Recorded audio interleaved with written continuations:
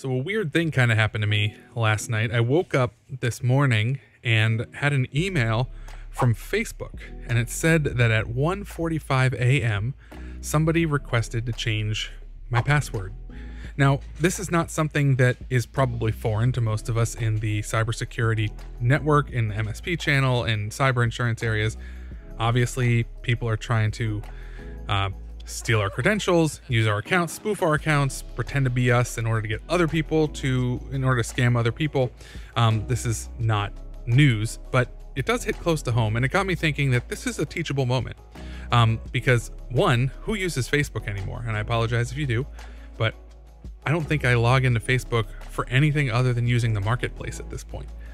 Now, that said, that's probably a great avenue for scammers, because every time you list something, you get about 50 immediate posts or messages from people saying, hey, would you deliver it?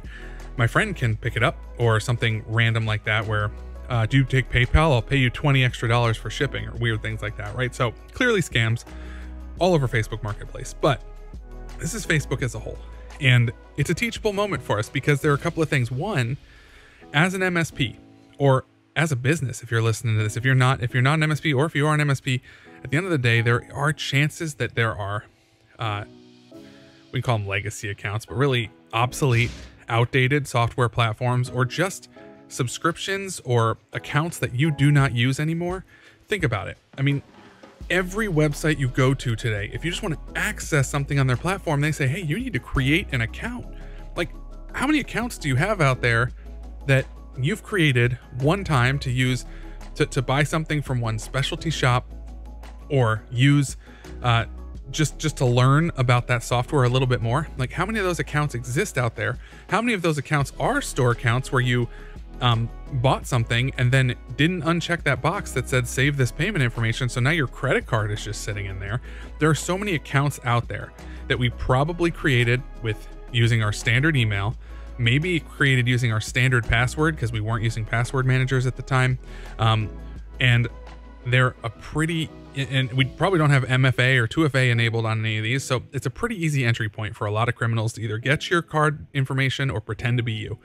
Fortunately, with Facebook, there are some pretty significant security measures you can take to lock down your account. And here's the issue, though. They don't force those on you. They suggest them, but they don't tell you have to use 2FA. They also just let you use whatever you want as a password, and you can use your phone number as your login.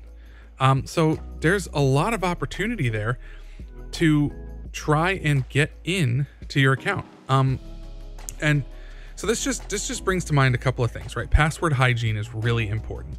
So you might rotate your passwords. Maybe you use a password manager where you don't know what a single one of your passwords is because it's some string of 25 random characters for every single account you have. They're all different.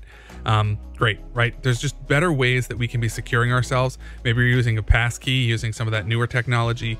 There are better ways to secure our accounts than the old tried and true single password that we use for every account, right? So maybe do a little, so that's the first thing. Diversifying passwords, having better password hygiene across the board, longer passwords, more diversified, all that good stuff. The other thing is these old accounts. So when I started at Fifth Wall in their agency channel, I was working with getting a policy, and they did a lot to get the right security in place, but something showed up on a scan that made the carrier nervous. And that was that this company was using what's called Lotus 321. I think it's Lotus 321 or 123. It's such an old software, I don't even remember what it is, but it was this software that kind of predated Excel, right? And it was still on their network, so it had some serious CVE vulnerabilities, and it was in a place where it was out of date. I mean, it wasn't being patched anymore. There were no updates, so it was just a software sitting on their network that was just basically saying, hey, hackers, take shot at us, right?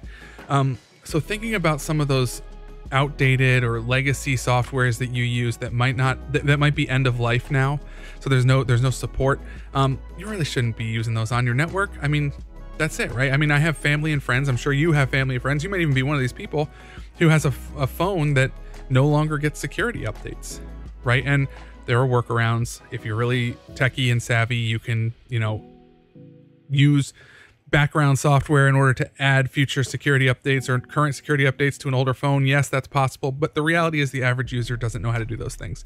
So we, as MSPs, if you're listening in here, take note, make sure your clients have good passwords.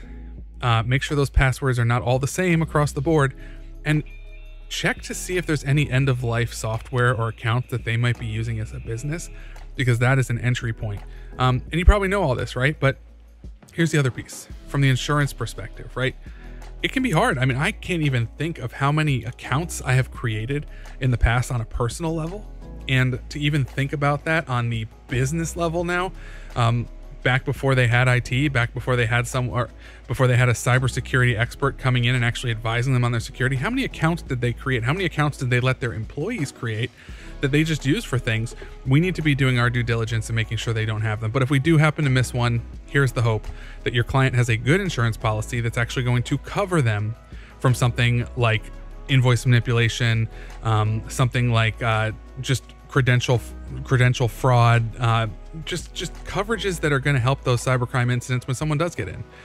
We want to make sure they're secured because no one's perfect, but we need to be doing our due diligence just to make sure that we are scrubbing those machines of old accounts that are no longer active, end-of-life software, all that good stuff. And then for the stuff that is active, make sure those passwords are being rotated, or if even better, completely randomized, or use a passkey or something like that. So that's the announcement I have for today. Just wanted to share that little story because at the end of the day, it hits close to home that when you wake up to an alert that someone tried to get into your Facebook, chances are it might be time to change your password. So this is Will Brooks, Fifth Wall Solutions, signing off. Talk to you later.